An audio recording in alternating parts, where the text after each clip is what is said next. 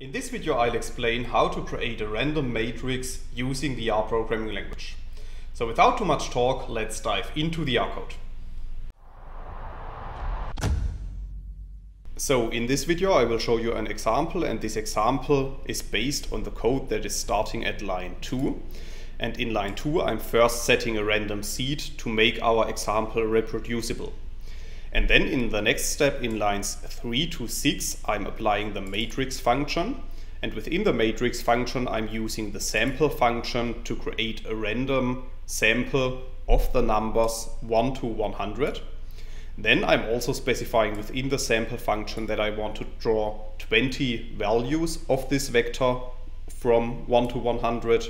And I'm specifying the replace argument to be equal to true to tell R that I want to draw a sample with replacement.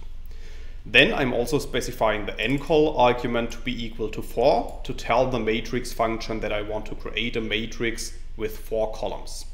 So if you run lines 3 to 6 of the code, you can see at the top right of RStudio that a new matrix object is appearing.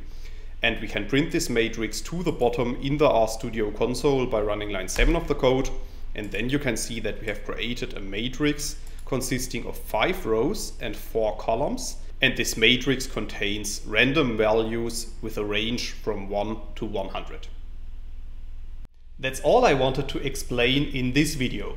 In case you want to learn more on this topic, you may check out my homepage statisticsglobe.com, because on my homepage I have recently published a tutorial in which I'm explaining the content of this video in some more detail.